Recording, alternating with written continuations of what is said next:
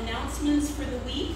The youth have taken off to Mountaintop, so we want to be in prayer for them this week. At least it's going to be a little cooler Monday and Tuesday, I think, but the rest of the week might still be a little on the warm side. So let's pray for the youth and for the leaders that have gone with them.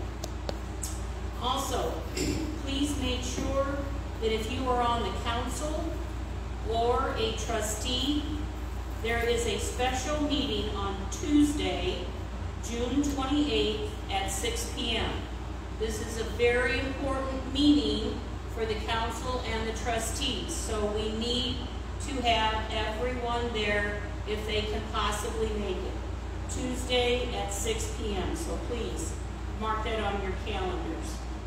Also, I think you saw in the announcements about a women's special event. It's for the 2 circles that are in the church, plus any other women or woman or female person that would like to attend. Please join us on Thursday, July 7th at 4 in the afternoon. And we're going to have some food and some fun and some wonderful fellowship.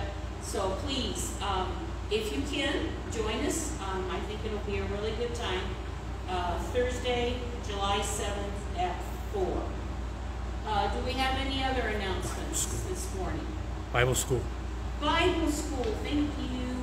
Bible school's coming up. That's going to be July 10, 11, and 12.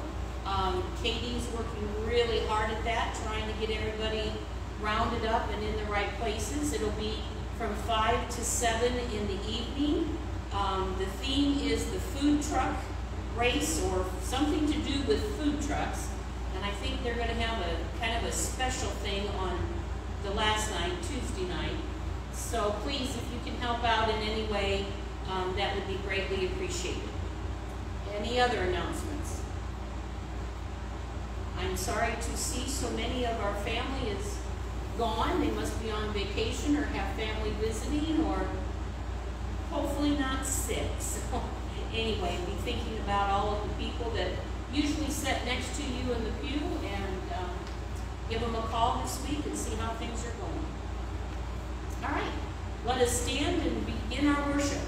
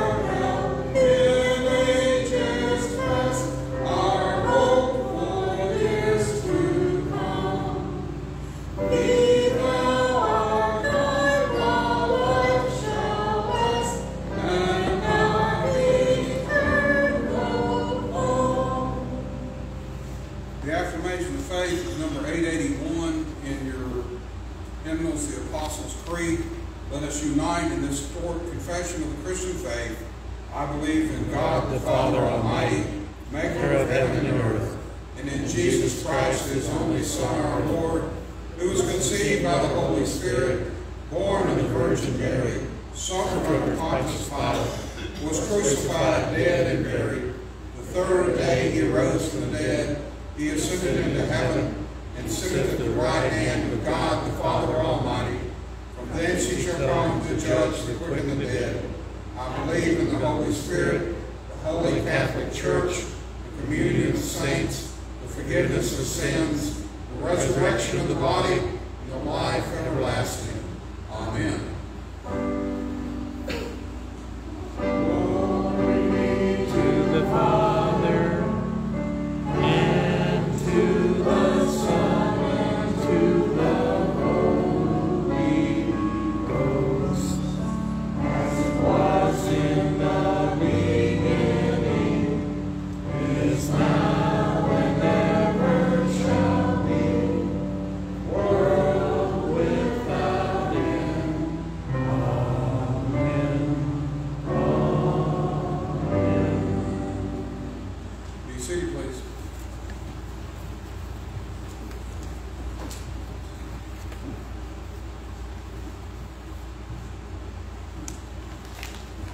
The first scripture lesson this morning comes from the 5th chapter of the book of Galatians, verse 1, and then verses 13 through 25. This is found on page 189 in the Pew Bibles. And this is from the New Revised Standard Version. Starting with the first verse, we hear these words.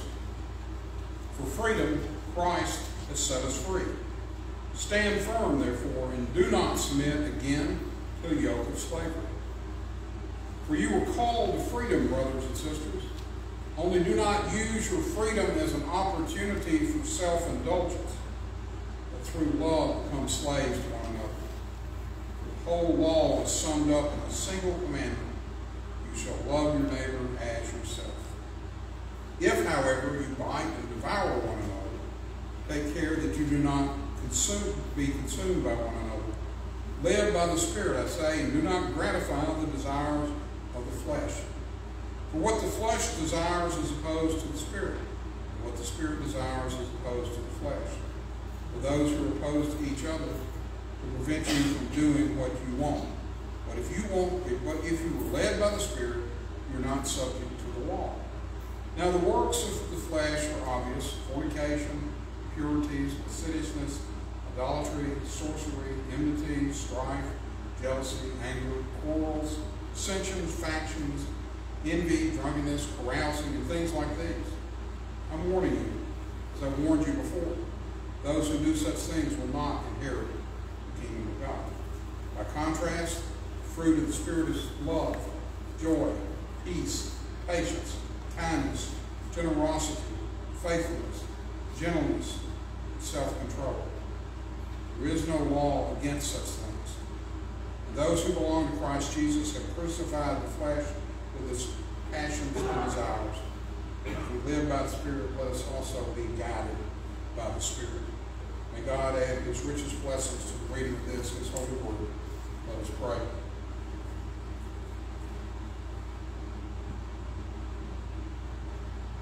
Almighty and gracious Father, we come in thanksgiving this morning. For it is a good thing to gather in your name, to be brought together in a place where we hear your words proclaimed, words of life, words that will seek and show and guide us how to live as Christ would have us to live. For we know, Father, that your call has gone forth to each and every one, and that your will, your desire is that not one should be lost. And yet there are those in this world who think they have walked too far. There are those who think that they are beyond the love of the living God. And so you sent your Son so they might know, and now you send us so they also might know. But Father, your love is sufficient. Your love is sufficient for every man, woman, and child. And your grace through your Son, Jesus Christ, has taken the sins of the whole world. Father, help us to live our lives in light of this truth. Help us to rise from our beds in the morning in the sure knowledge that as we go forth, we can go forth in your holy cause, a cause of redemption, a cause of healing, a cause of leading back those who have gone astray and have lost their way.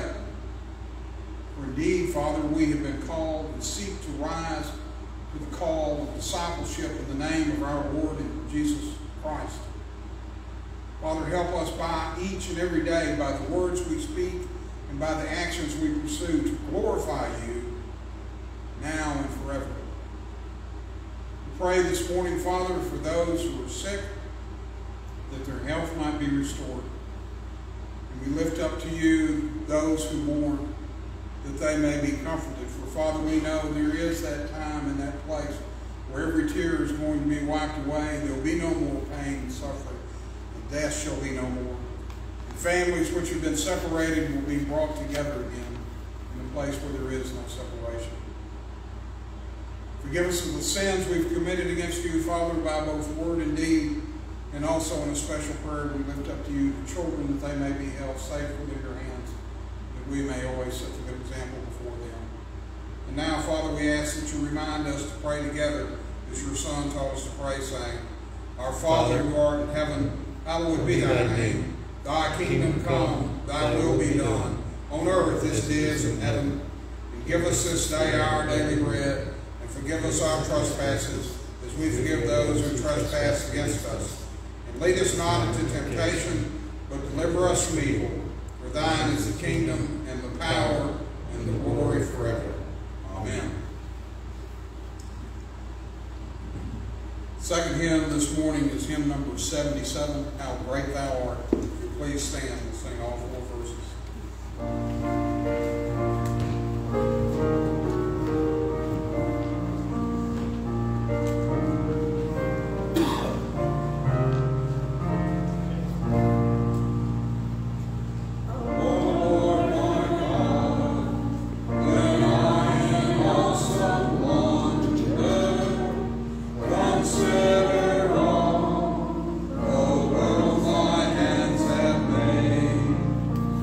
I see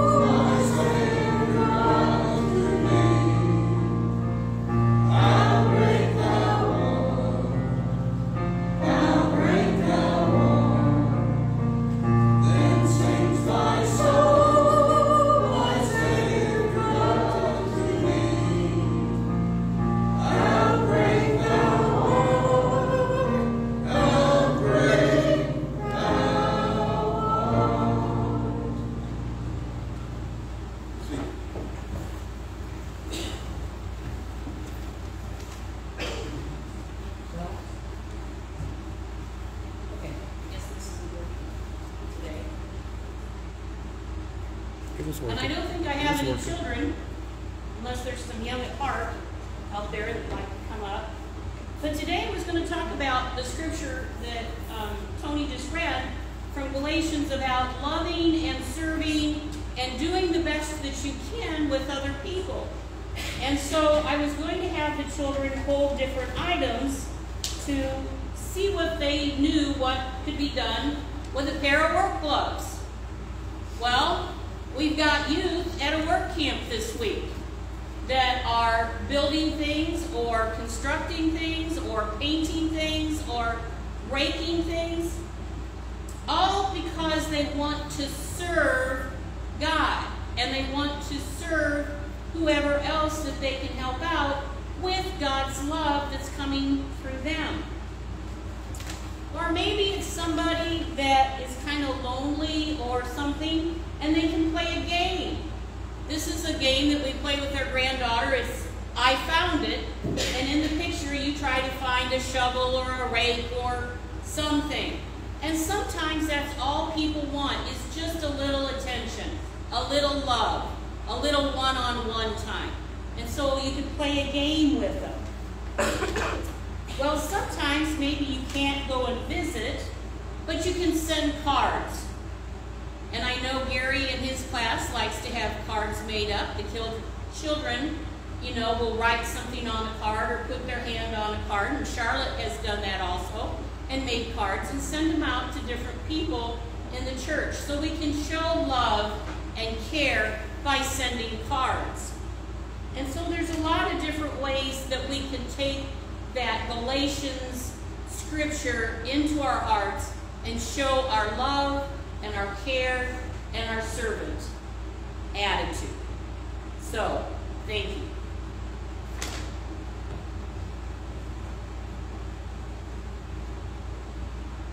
Denise, I thank you. I know you were there, so I appreciate that.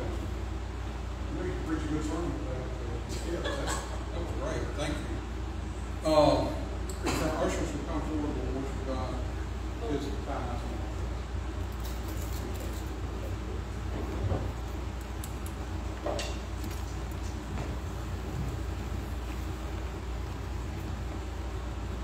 Heavenly Father, you bless us with blessings upon blessings. We ask now the opportunity to return some part of that blessing to be used for your purposes, for your glory.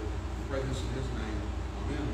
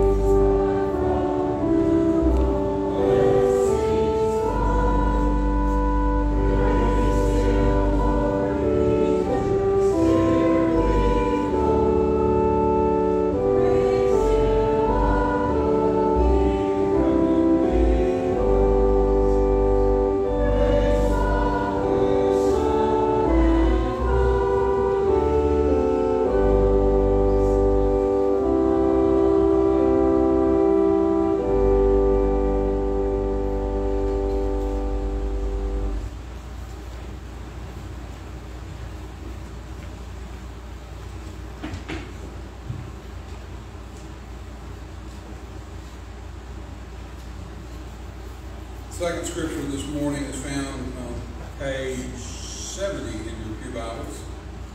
It comes from the 9th chapter of the Gospel of Luke, verses 51 through 62. This is the lectionary reading for the third Sunday after Pentecost, and I'm reading this from the New Revised Standard Version of the Bible. Starting with verse 51, we hear these words. When the days drew near for him to be taken up, he set his face to go to Jerusalem, and he sent his messengers ahead of him. And on their way they entered the village of Samaritans to prepare for his arrival. But they did not receive him because his face was set towards Jerusalem. And when the disciples, James and John, saw this, they said, Lord, do you want us to command fire to come down from heaven and consume them? But he turned and rebuked them. And then they went on to another village. And as they were going along the road, someone said to him, I'll follow you wherever you go. And Jesus said to him, foxes have holes, and the birds of the air have nests. The Son of Man has nowhere to lay his head. And to another he said, follow me. He said, Lord, first let me go and bury my father. Jesus said to him, let the dead bury their own dead. But as for you, go and proclaim the kingdom of God. And another said, I'll follow you, Lord. But let me first say farewell to those at my home. And Jesus said to him, no one puts his hand to the plow and looks back is fit for the kingdom of God. And this is the word of God for the people of God. Thanks be to God.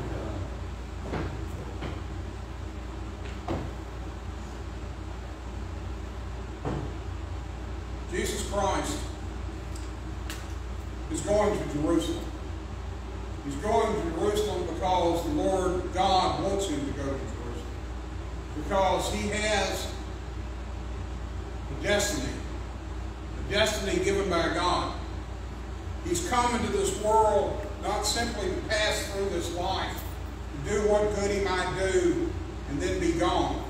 He's come into this world with a specific purpose, and that purpose is to do the will of God during his earthly life. Think about that. He came into this life not simply to do some good, to help some folks, to speak some kind words, to wipe some tears, to share some laughter, and then be gone. He came in with a purpose, and the purpose was given to him by his Father, a God-given purpose. And what was that purpose? The purpose was to do the will of his heavenly Father. And so I ask you, what's your purpose? Is it simply to pass through this life, to do some good, to wipe some tears, to share some laughter, and then go and be gone? Or do you not, because we just confessed it in here, do you not have the same purpose that Jesus Christ had, which is to fulfill the will of God here on this earth? Because as a fellowship, we pray that every Sunday. Let thy will be done on earth as it is in heaven. That's what we're saying. Father, let your will be done. And what is the will of our Father? It's not some great mystery that none of us can comprehend. It's not something that only the deeply religious and pious can possibly understand. It's a simple truth that the love of God has gone forth to this creation, his creation. Creation that he made and pronounced good. He made us. He said we were good. And yet something happened. Sin entered in. Sin entered in when people stopped doing what God wanted them to do. When people stopped being obedient to God's will, sin enters in and corruption enters in. And now Jesus has come to undo that. Jesus has come to open the gates of heaven to all those who will come. So it tells you in the Bible, he set his face on Jerusalem. For Jerusalem is where God is calling him. Jerusalem is where God is sending him. And he will go where his God calls him. He will go where his God sends him. Now, does he know what's going to happen in Jerusalem? Absolutely so. Not only does he know, he shared this truth with his disciples numerous times. He is building a kingdom that is forever and ever. And he begins to make this journey to fulfill God's will. And he sends the disciples ahead of him to prepare places for their stay. They enter a Samaritan village. Samaritans and the Jewish people have been at odds forever. And when they find out that Jesus is headed to Jerusalem, then they're not going to open their doors to him. They're not going to offer him the hospitality that you would give to another traveler. They're going to shun him, let him suffer the hardship of the road without giving any comfort to him, simply because, listen, he's not one of them. Therefore, their hearts are hardened. And it makes James and John so angry because they love Jesus so much. And they know what Jesus is trying to do, or they think they know what Jesus is trying to do. And they love him so much. And the fact that these Samaritans would refuse him simple hospitality, a cool drink of water, shade from the sun, the simplest, easiest things to do. Their anger is expressed when they go to him and they go, Lord, would you have us call down fire from heaven to destroy them, the way Elijah did to the prophets of Baal? They have insulted Jesus Christ, the man whom they follow. They have been ugly to Jesus Christ, a man who they've given up everything to go with him on his mission. And they ask for permission to destroy these hateful, mean people. These are the same two that asked Jesus, they come to Jesus, James and John, and they found somebody casting out demons.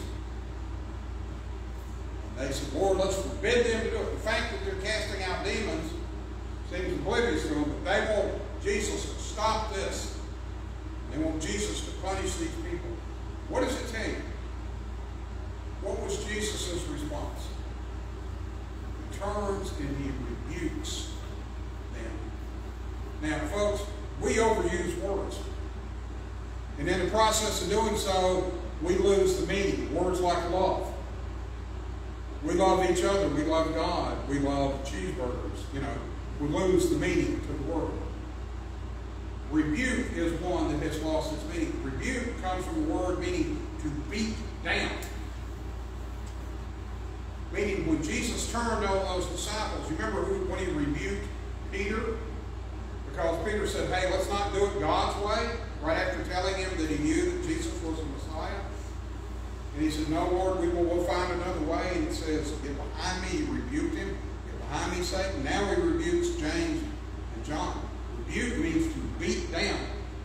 It's like, do you not know, do you not understand what it is we are doing, what I'm doing? I have not, you listening? I haven't come to punish people. I haven't come to get vengeance on the sinners. I haven't come to destroy. I've been sent by God to reclaim, to heal, to make whole, to restore. You want to destroy in the name of God? You want to reject people in the name of God? You want to cause pain and suffering in the name of God? What God are you worshiping?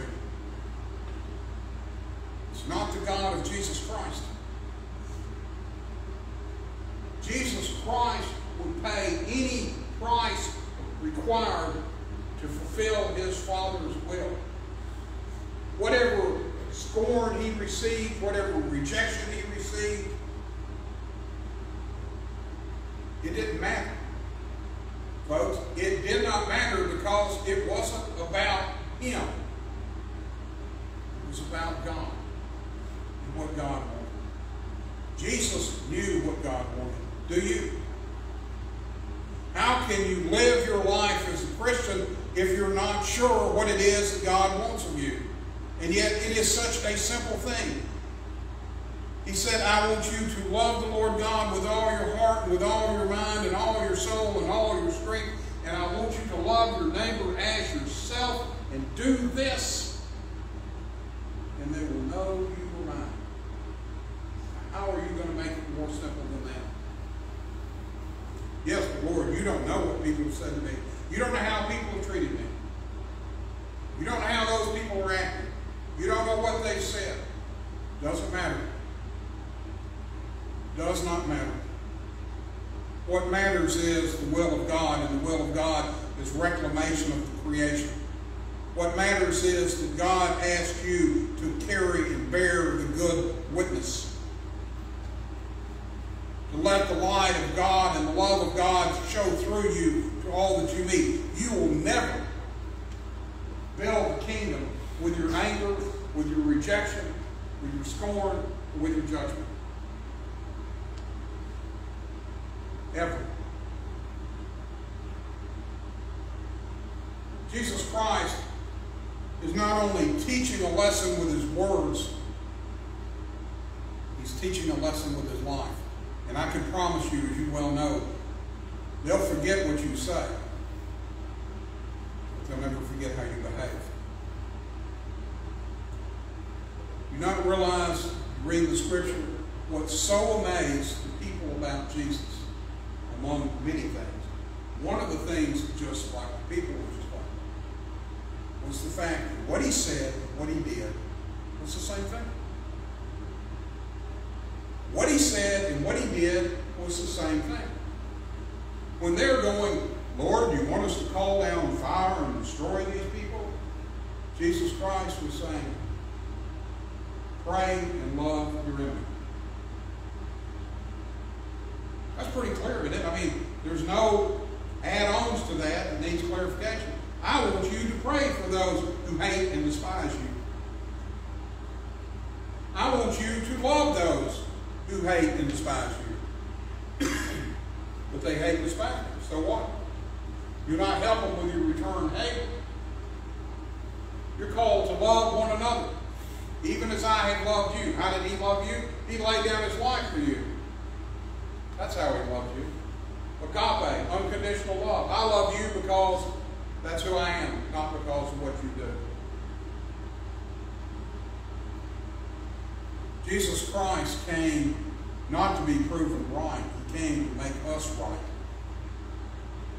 To make us right with his Father. Folks, we have such a calling. And if God calls, he equips.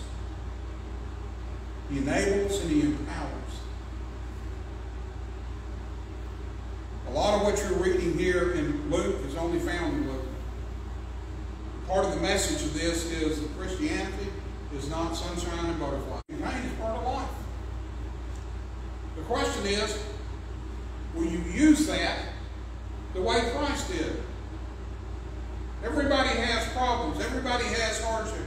Everybody knows suffering. But you can take that and use it to help those around you. Or you'll be destroyed by it. Not really many options there. God works for the good in all things. Look at the life of Jesus Christ. Look at the life of those who profess Christ and then live as Christ called them to live. God works for the good in all things.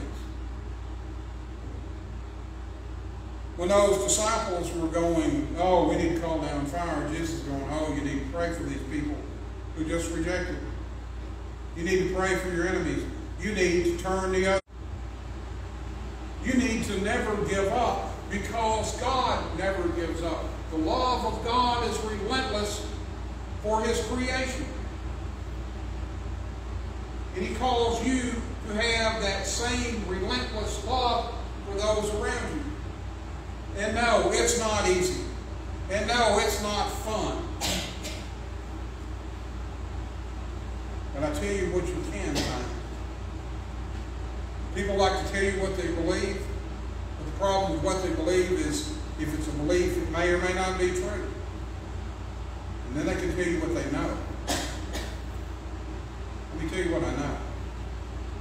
I know that those who seek the will of God and obey the will of God may indeed in this life suffer many hardships and suffer many sorrows. But you know what they will also know? Joy. True joy. Not happiness. Happiness is fleeting. It comes and goes. It's a temporary thing. But there's a joy. You're told in the Bible. That's the Word of God, right? For the people of God. This isn't the good news, not the good advice. Right? Good news. What God has done. You're told to rejoice in all things. All things. What all means. Rejoice in all things because you know God knows. You know that God has it in His hands. You know that God searches not this exterior but the interior. He knows what's in your heart. You have these people come up to Jesus as He's journeying down the road. He's going to His death so that we might live. And they come up and go, Lord, I'm going to go with you. I'm going to go with you wherever you go. He's not soft-selling His calling. He said, well, let me tell you, nests, fox have dens, and birds have nests. I ain't even got a place to lay my head. Is that what you're after? You realize this? Well, let me go bury my father. Well, let the dead bury the dead. Let me go say goodbye. Now, for anyone who puts his hand to the plow and looks back isn't worthy of the kingdom of God. I told him in the first service this morning, I don't plow. Okay, I don't have a horse, mule, plow, all this. So I had to read all up on this. In plowing, you have one hand on the leash to the animal and one hand on the plow hand. Folks, if you look back, where do you think that plow is going to go? Anybody who puts their hand to the plow and looks back. When you take your eyes off God, God's in front of you, folks. He's not behind you. That's what repent means. Repent doesn't mean to rinse your clothes, put ashes on your head, gnash your teeth. Repent means turn around. That's it. Turn around. You are going the wrong way. God is that way. You're going that way. Bishop Joe of the United Methodist Church commented on the question that you're asked, the ordained ministers are asked each year, are you moving on towards perfection? Perfection is God. Are you moving on towards God? Of course, the answer to that would be yes. Because if you're not, as he said, then where are you going? If you're not moving towards God, where are you going? This isn't rocket science. What good would it do for God to give us this book filled with words that most of us can't comprehend? People like to treat the Bible as a great mystery. That's people who don't read the Bible. The Bible is as clear as you can get. The love of God for the people of God. Jesus Christ doing the will of God so that we might have life.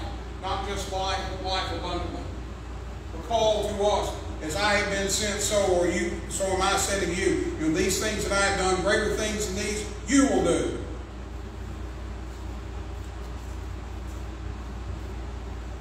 Folks, you have been blessed and blessed and blessed and blessed and blessed. And in all of that, you're equipped to be the blessing of God intends you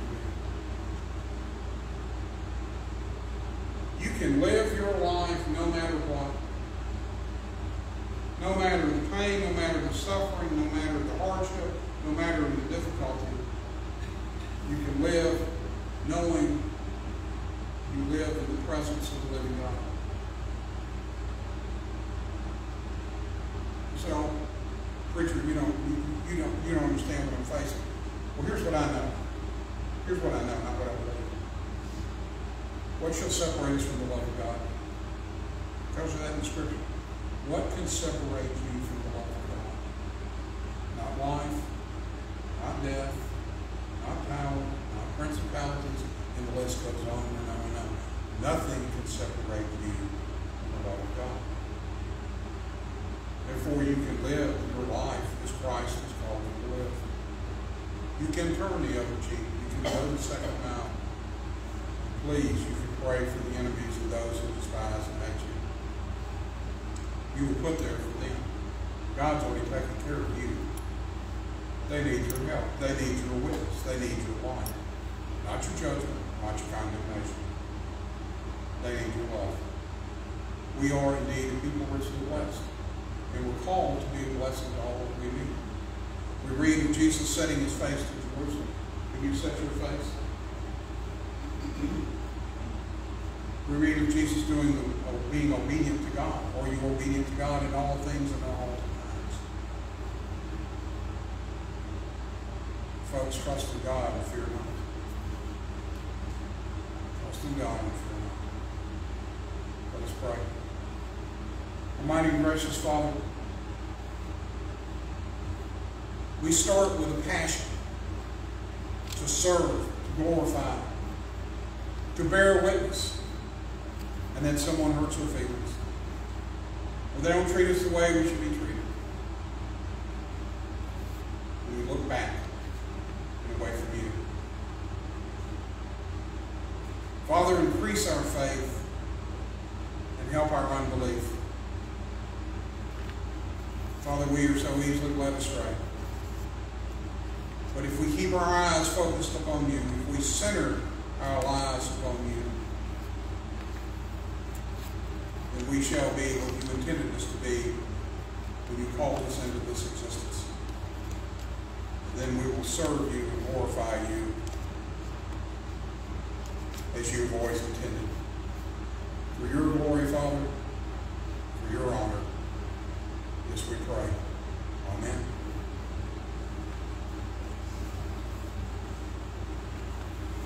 The closing hymn this morning is hymn number 400 in your hymnals, Come Thou Fount of Every Blessing. Please stand. Sing all three verses.